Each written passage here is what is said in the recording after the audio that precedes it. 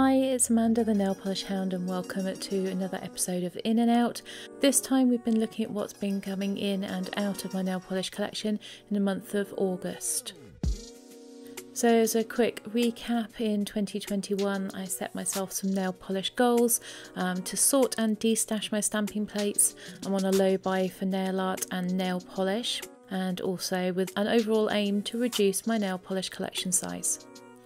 But before we start, here's what's on my nails in this video, and it's one of the polishes from my project polish, and that is Nails Inc Porchester Square, and it's topped with Blizzard from Illamasqua.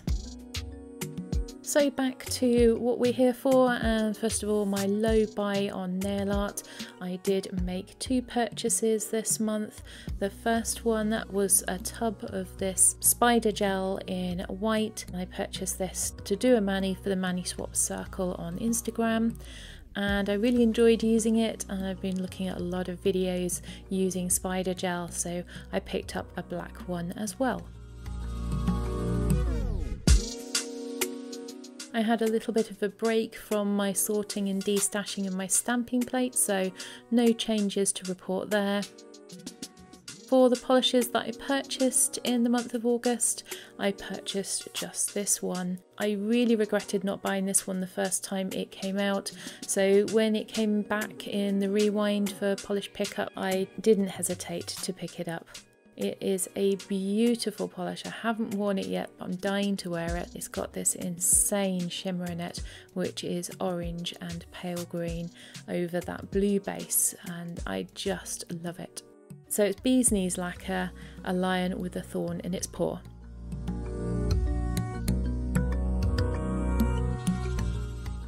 Alright, so with one polish purchased, by my rules I have to destash at least two. The first one that's leaving my collection is this Nails Inc Plant Power Polish. It's called Mani Meditation. It's a very pale pink, and the shade just really didn't suit me very much. I enjoyed it more when I put this Lights of Emerald City topper over it, but not enough to want to keep it, so that one's going into my destash.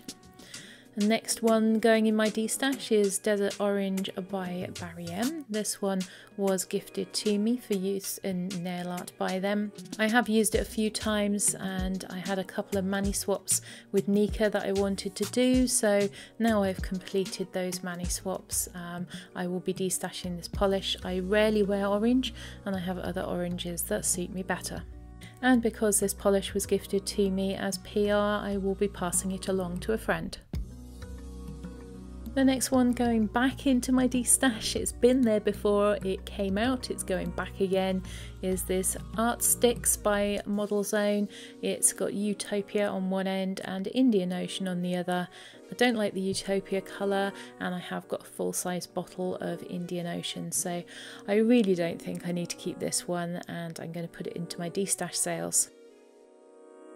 Next one that I'm going to be letting go of reluctantly is this Princess Nail Lacquer Party at Home, which I bought at the end of last year, and I really like it. It's very pretty.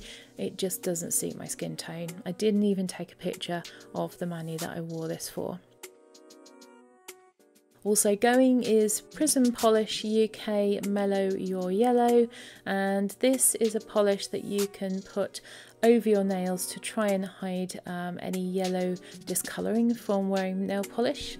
For me, unfortunately, this shade wasn't quite right, so I'm going to pop this one in my destash as well. Hopefully someone else will find it useful.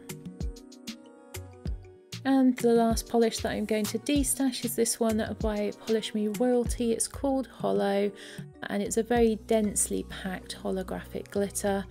I prefer my holographic glitter to be a little bit more sparse than this, so I'm going to pop this one in my destash for somebody else to enjoy. As well as those destash polishes, I have a few that are finished this month.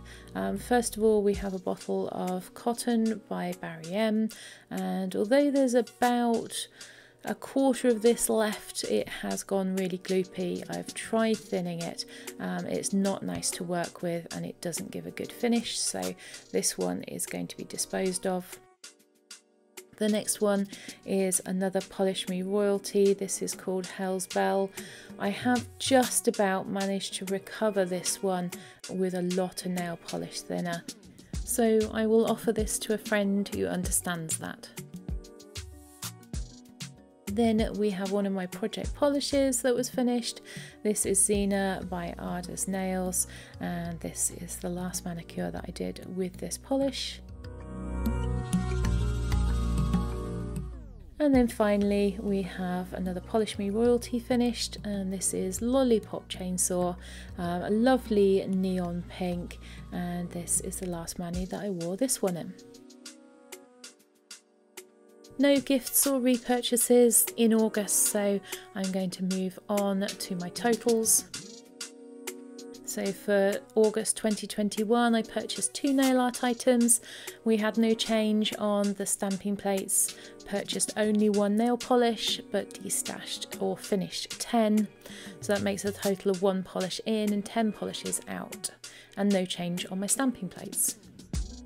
My running totals for 2021 then are 15 nail art items purchased, 43 stamping plates destashed, 55 nail polishes purchased and 129 destashed or finished, with 31 nail polishes gifted to me or repurchased. That makes a total of 86 polishes into my collection and 129 polishes out, 12 stamping plates in and 43 stamping plates out. As for that budget, well, you know already that I am way over budget for what I had originally intended to spend, which was £100 over the whole year, plus whatever I made selling any polishes in a Destash sales. In August I spent another £25.35, raised £8.80 in Destash sales, which makes my running total minus £203.25 for the year. Thanks for watching, and if you have enjoyed this video, please like and subscribe and maybe have a look at some of the others in this series.